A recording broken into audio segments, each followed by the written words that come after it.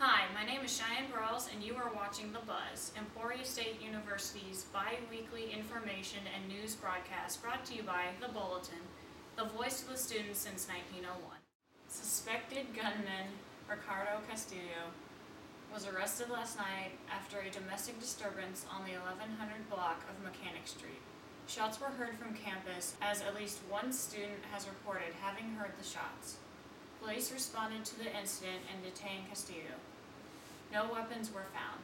The RAVE system, which involves a text messaging service designed to inform students about such incidents, was not utilized. Students and staff met Monday at the Cancer Room in the Memorial Union to discuss Four Little Girls, a documentary film surrounding the bombing of a Birmingham church in 1963 during the Civil Rights Movement. The film was the second of the three-part Dream Act series. The events are intended to spark discussion regarding diversity here at Emporia State and abroad. The next event, a diversity dialogue, will be held tonight at 7 p.m. in the Cancer Room in the Memorial Union. It is free of charge and open to all students, staff, and faculty. Cal Chakraborty, ESU Professor of Economics, was honored with the Jewel of India Award January 25th. The award is given by the Non-Resident Indians Welfare Society in recognition of his achievements as a native Indian abroad. The recipient of the Jewel of India is selected based on a criteria of outstanding contribution, services, achievements, and accomplishments. Professor Chakraborty has been a part of the ESU faculty since 2000.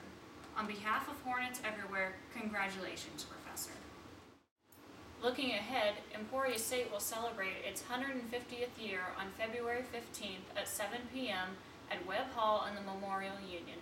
The gala will feature various student talents showcasing the best of Emporia State has to offer. There will be live performances throughout the night from musical ensembles of Emporia State, as well as food, an open bar, and a surprise signature cocktail. This event is $75 for one person or $150 for a couple. This is a black tie optional affair. Reservations must be made by today and can be done by phone or online. Check our description box for more information.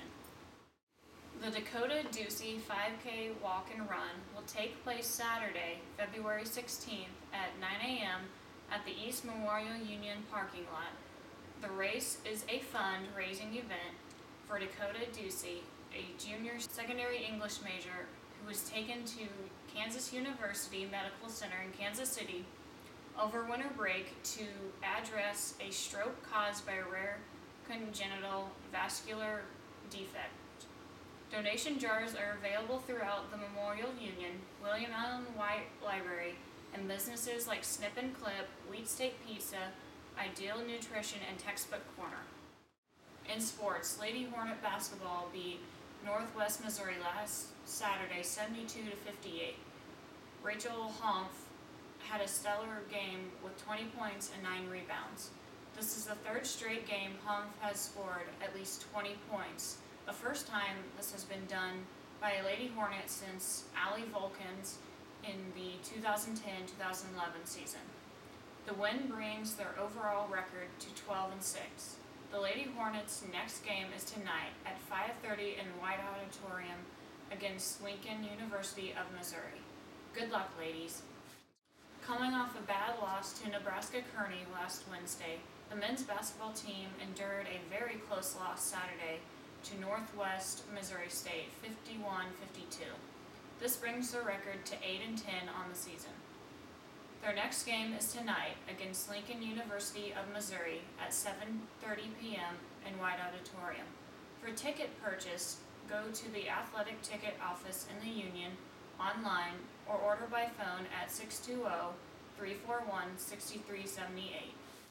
In track and field news, Emporia participated in mule relays last Saturday with a stellar performance from All-American Andrew Etheridge. Etheridge qualified for nationals with a season-best time in the men's 60-meter hurdle at 7.9 seconds. Nikki Wetstein also improved her school record in the women's 60-meter hurdle at 8.65 seconds. All-American Sean Richardson also placed second in the 60-meter finals. The next stop for the Hornet track and field is Ames, Iowa, for the Iowa State Open this Saturday. That's all for now. Tune in February 21st for our next installment. Feel free to send suggestions to our website at www.ESUBulletin.com and our Facebook page. On behalf of the Editor-in-Chief, Kenzie Templeton, myself, and the entire Bulletin staff, we'll see you in the square.